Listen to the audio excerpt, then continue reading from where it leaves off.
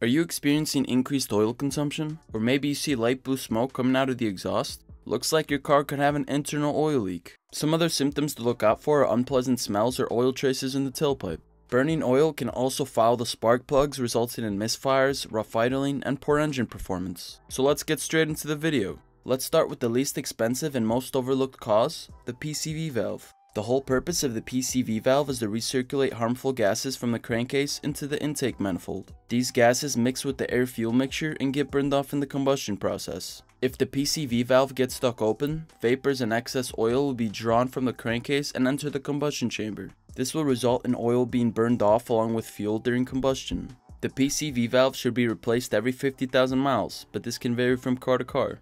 The second cause is bad piston rings. When the piston rings wear out, it creates a bigger gap between the cylinder wall and the rings. This allows for more oil to pass through and enter the combustion chamber. In addition, if the oil is not changed regularly, it can cause the piston rings to stick, leading to increased clearance in the cylinder. This too results in the engine oil escaping from the crankcase and into the combustion chamber.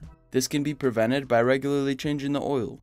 The third cause is damaged or worn cylinder walls. This can happen due to poor oil lubrication or contaminants in the engine oil, such as dirt or debris, and in worse situations, an overheated engine. When they get damaged, it creates an increased clearance between the walls and the piston rings. This clearance allows oil to pass through the gap and enter the combustion chamber during engine operation. Once inside the combustion chamber, the oil mixes with the fuel and air and gets burned off.